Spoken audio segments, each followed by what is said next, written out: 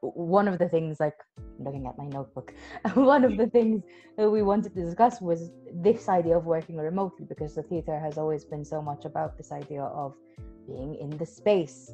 You know, Meisner is going to tell you, be in the moment and feel your surrounding area, and all of a sudden you have to worry about, am I in shot, and can my energy translate to what you're seeing? So I want to ask, like, the rest of you, like, how did that feel, trying to translate energy, trying to kind of relearn how you perform?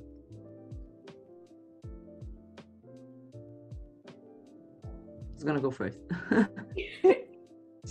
Annalise? Sure, my connection just cut. Welcome to my section.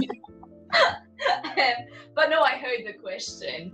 And to answer, when your internet freezes, you kind of also freeze, and you're like, how do I improvise this now? Because you're meant to be in the moment, right? But my moment has frozen. What happens now? So I think this is the tricky part of turning theatre into this digital space. I'm not in love with this part at all, just because I can see Emily, sure, but I would say if we had more scenes where we actually had to have like a more meaningful conversation and go more into depth with things and create like a much more visible bond between us, I would have said it would have been much harder. This was obviously easier because Laura tailored it for it to be like a video call. Usually on a video call, there are certain things you don't need to show, like your posture doesn't always show. It's like usually from chest upwards. So yes, that and also the space itself, like you can't really move because of the laptop camera thing. I mean, if I even do this, it's like, oh wow, half of me is out. Whereas on stage, you just have this lovely, lovely space where you can explore and see what you can do, and your physicality can change. You can actually see it. You can just see my shoulders and my face, which really goes kind of against our trainings as actors, because you know you're told as much as possible use all of your body, use all of your energy and show off everything, kind of like, and now it's basically back to hands and chest and face. So I miss it. I miss being in person with my fellow actors and just, you know, with bouncing off ideas and energy, and just like so I miss it. And not having to ask if they hear you.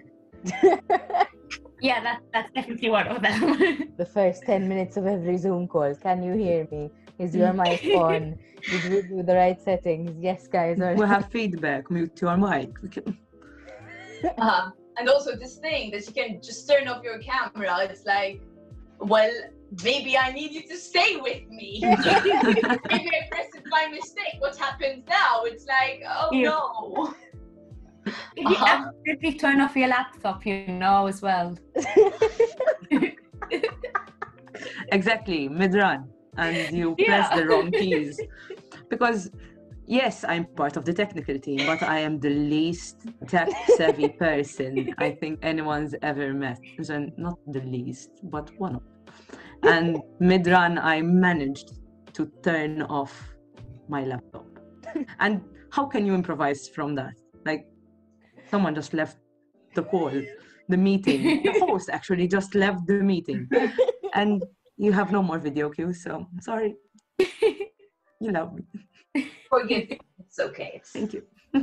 Yeah. No, absolutely. I think, if anything, with this kind of platform, I guess we kind of all have to learn how to tech. Want it or not, it kind of has to be part of it. And you know, when I originally thought of this, I kind of knew that I was going to tech my own show, but this was not what I thought I was doing. You know, I was like ready to have my faders and my mixer ready to. This was not what I thought we would be doing.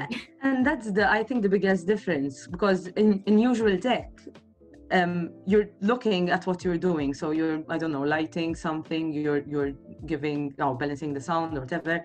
You're seeing and hearing what you're doing. But on Zoom, if I do something, it's seen differently from the other people and from the other end of the call.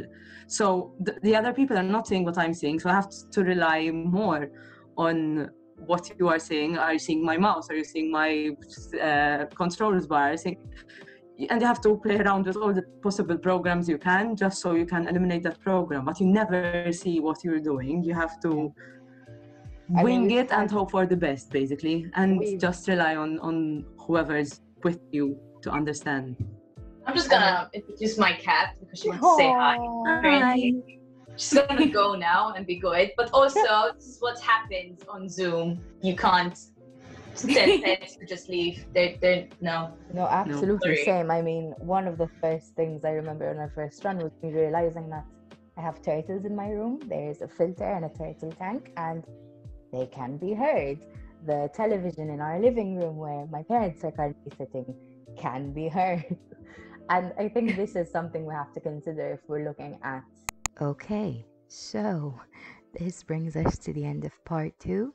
Join us for the next and last bit of our interview tomorrow.